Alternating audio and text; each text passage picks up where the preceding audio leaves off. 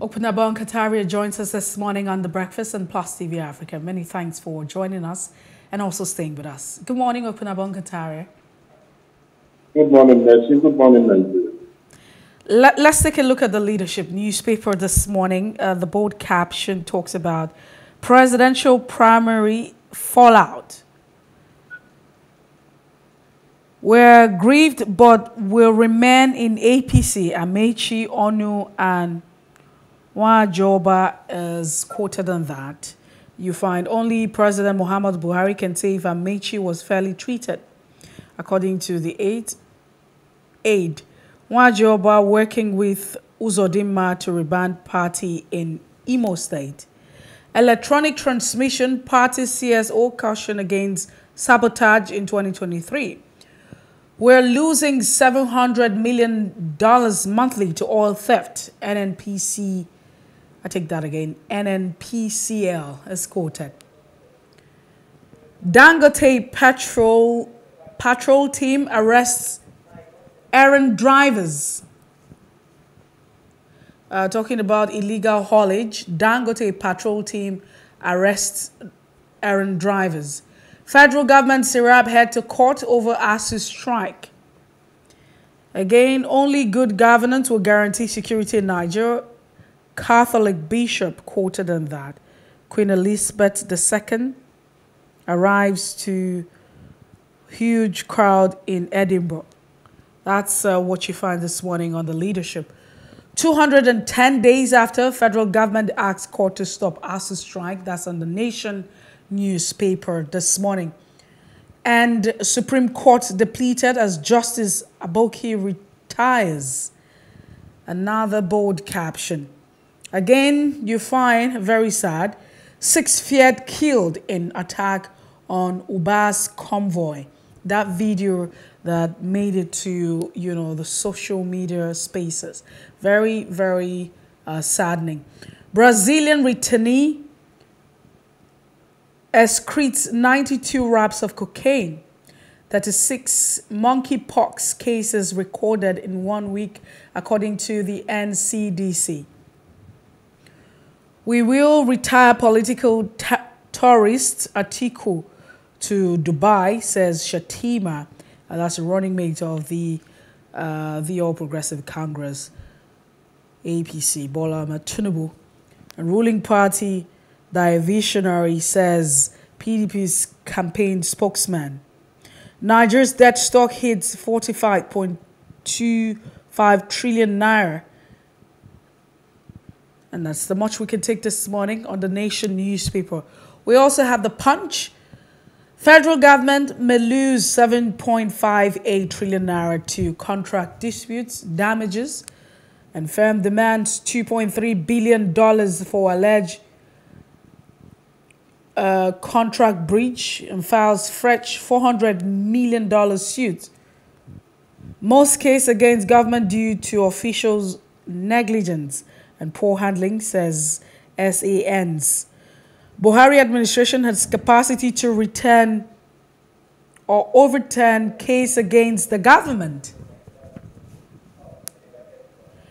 The Attorney General of the Federation's office is quoted on that. Total manufactured goods falls at 36%. Inflation may worsen. Federal government loses 13.21 million barrels, oil worth $603 billion in 2022. 500 senior doctors left Nigeria, says medical body. SAN's profs to defend ASUU before industrial court. And gunmen attack Ifeanyi Uba's convoy. Cops feared killed. I mean, the videos were very, very glaring right there. Lagos school fence collapses, kills 2 pupils. Very sad stories making the rounds. And that's it this morning on The Punch. We quickly run through the Daily Trust newspaper.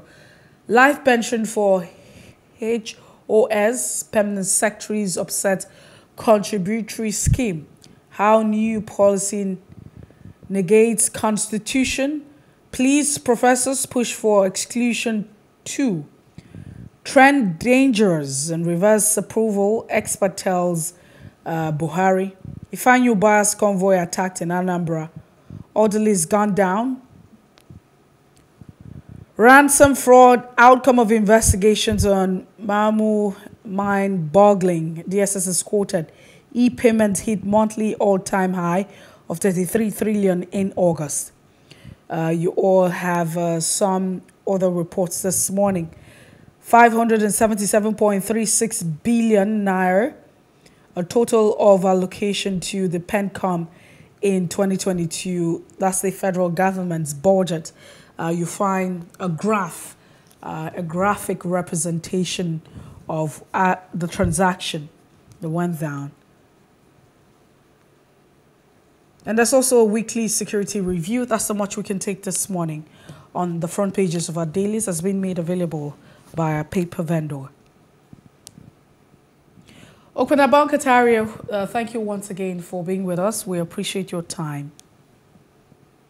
It's my pleasure.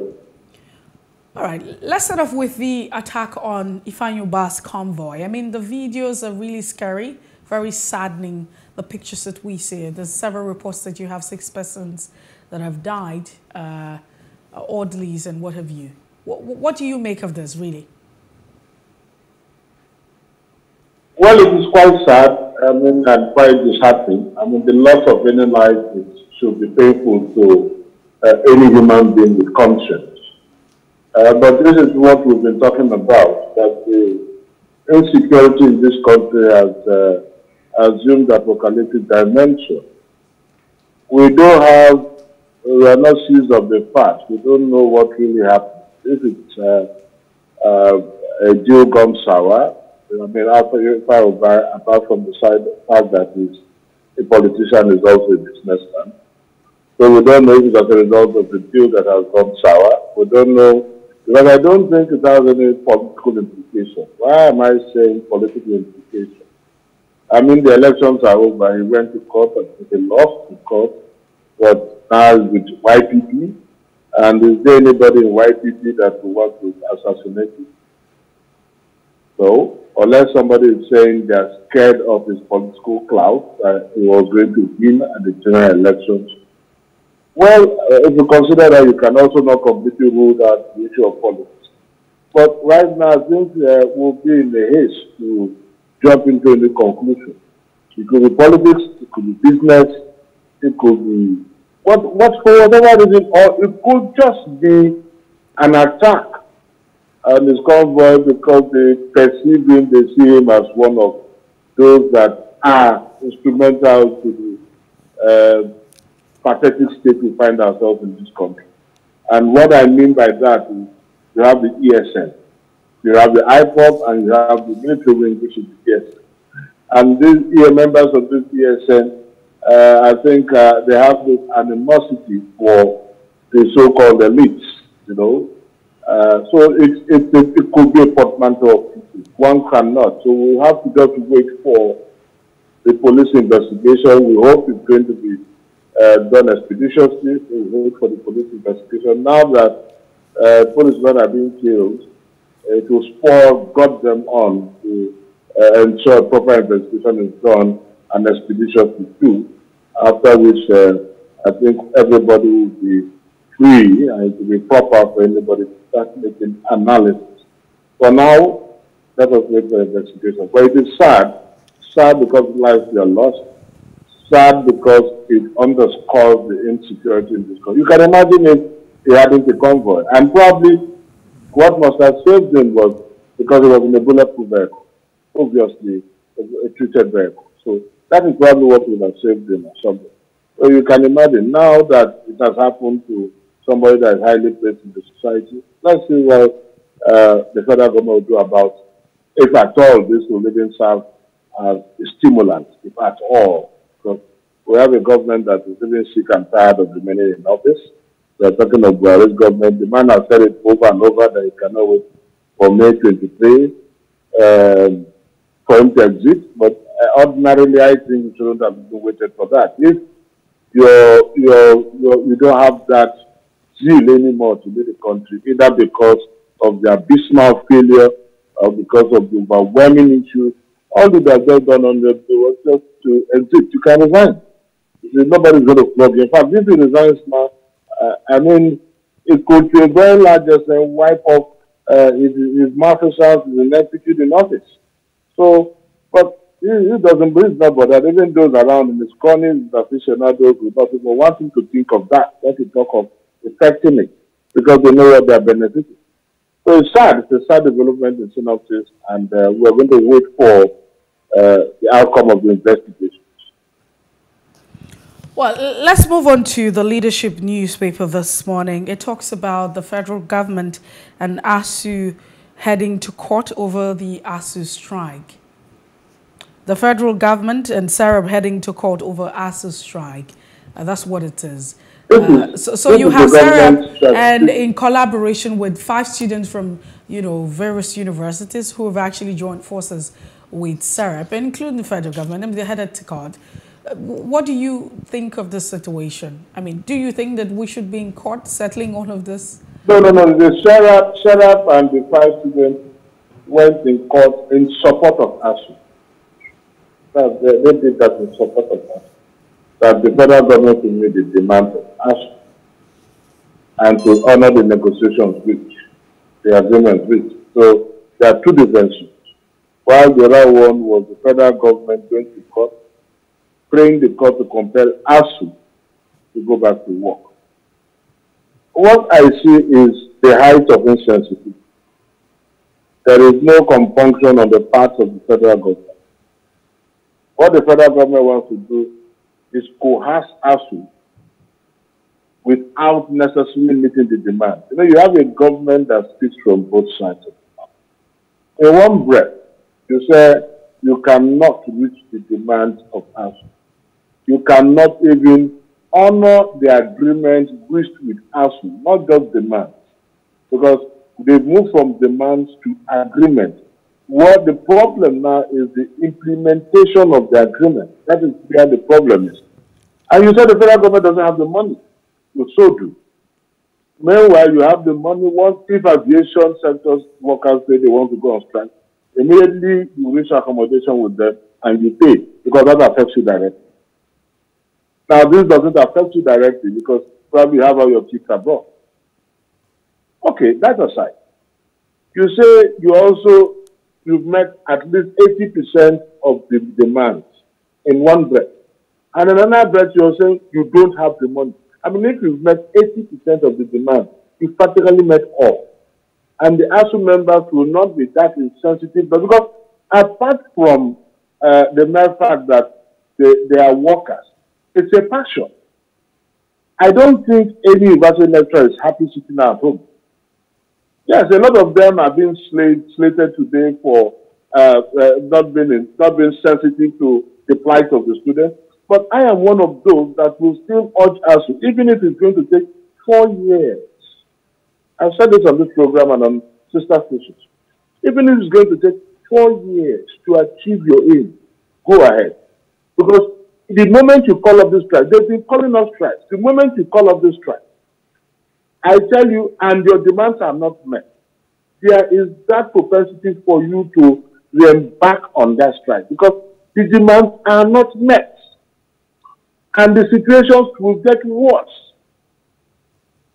The situation in this country, in every aspect of our life, is being exacerbated on daily basis. It has never been. This is a country where we borrow money to service loans, to service debt. We borrow now to service debt. Not because we don't have, but because of the cataclysmic leadership we have in this country. So I urge ASUU, not all those that are saying, no, call up the strike in the interest of the students. We all have kids. Call up the strike in the interest of the students is misguided emotionalism. And I don't think ASUU should fall for that. Let us address this issue once and for all. If it means this strike is going to outlive the Buhari Affairs, so be it. And let the incoming government realize the onerous tax on its shoulders concerning the education system. Enough is enough. The rot in that system. Look, even when you listen to lecturers speak, even when you listen to PhD holders talk, who are lecturers in university talk, you will weep. go to court and listen to some lawyer speak. You will cry. You can imagine a son telling you, my lord, it is water. You will weep. So you can imagine the kind of graduates we are turning out on them. Initially we said half-baked graduates. This time around, they are no longer half-baked. They are not even quarter-baked. They are not baked at all. And what are we talking about?